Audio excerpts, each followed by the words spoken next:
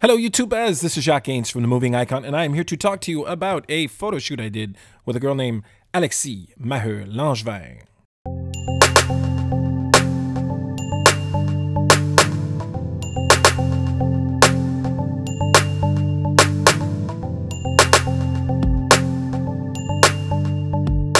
Hello YouTubers, this is Jacques from The Moving Icon, and I am going to stay away from the camera just because I feel like it. And that's what YouTube is all about, just feeling like doing stuff.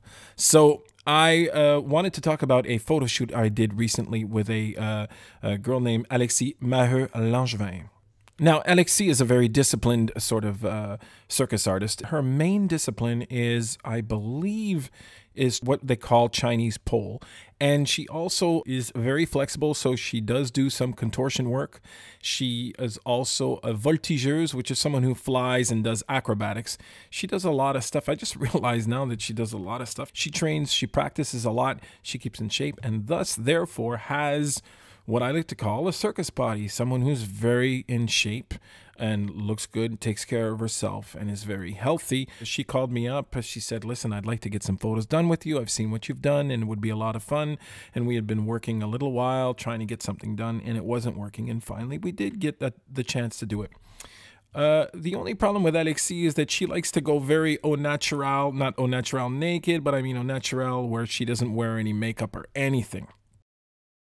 She sort of lives that sort of baba cool lifestyle, really relaxed and stuff, which is really good. But what I realize now is when you're doing a photo shoot, even if you want someone to look au naturel and relaxed, you still actually do it artificially with makeup and whatever.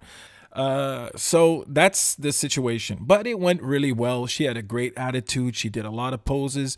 The fact that she was so flexible made it so that we could come up with some really cool shots for her flexibility, and we could come up with some shots that really made her almost look like not human, like her arm was coming out her back and stuff like that. It really looked kind of cool. So for that, it was really cool.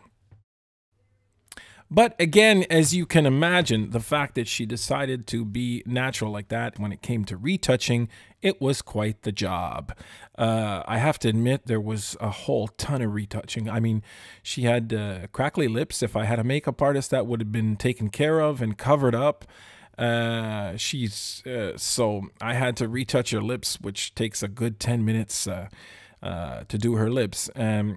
Besides that, well, her skin is really fantastic, and she's young, so there wasn't that much retouching for that. But you know, I did what I had to do, and I learned my lesson. I will insist from now on that everyone come in complete. They have to deal with my makeup artist, or we just don't do a photo shoot, because it's a lot of work on my side. It really is.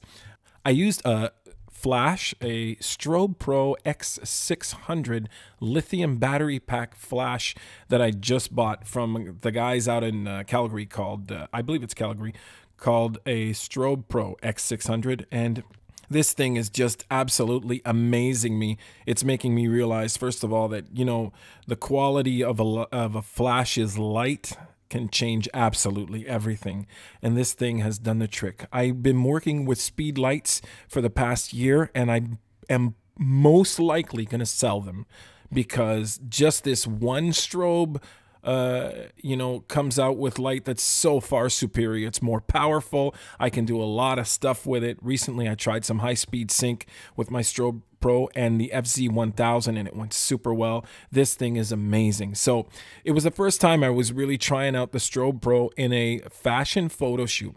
I used a 72-inch umbrella, which I adore. This thing just gives beautiful light. I also work with a beauty dish, which I have now adapted with the Bowens mount for the Strobpro, and that did an excellent job too. So all in all, it was an excellent photo shoot. And you know, without further ado, I wanted to just mention a couple of the technical stuff, technical things, and here you go. Look at the photos. That's the most important thing. Check the photos out.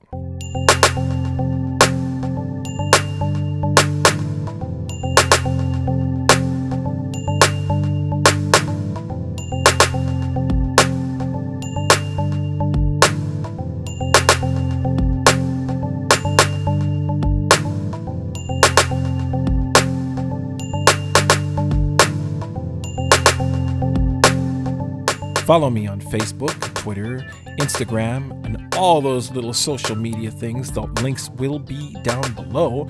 The link to Alexie's website and what she does will also be below. If you like the video that you just looked at, please do not hesitate to click the thumbs up. If you want to keep in cahoots with what I do, do not hesitate to subscribe. And don't forget, everybody, keep on making something from nothing.